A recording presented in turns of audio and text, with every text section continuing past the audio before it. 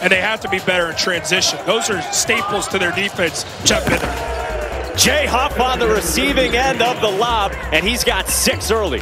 Where does Notre Dame turn to try to get some offense going against this stingy Virginia defense? Oh, good find. Huff to Durham.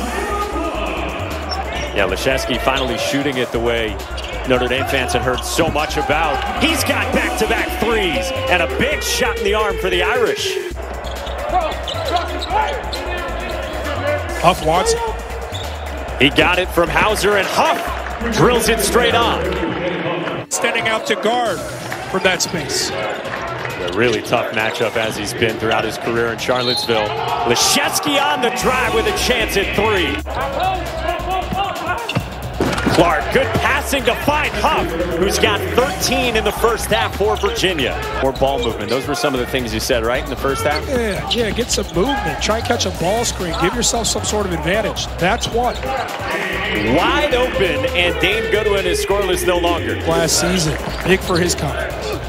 Well, good cut, but Morcell gets the block on Huff.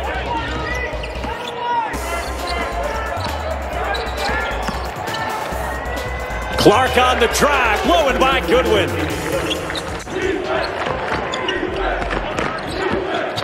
Oh, Durham, good fake to Hub, the stop, and the foul. Which got a double on Durham. He escaped it. Hub the lob for Durham. Make the proper decisions because these possessions amplify. Laszewski, 2 and a foul. And he remains scoreless. Clark against the zone, trying to dissect. Here's Murphy. Yes, sir!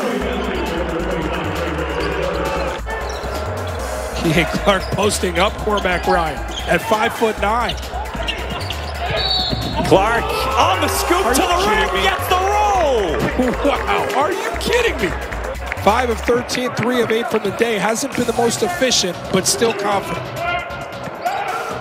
Oh, good pass. Clark to find Huff, perhaps to stamp it.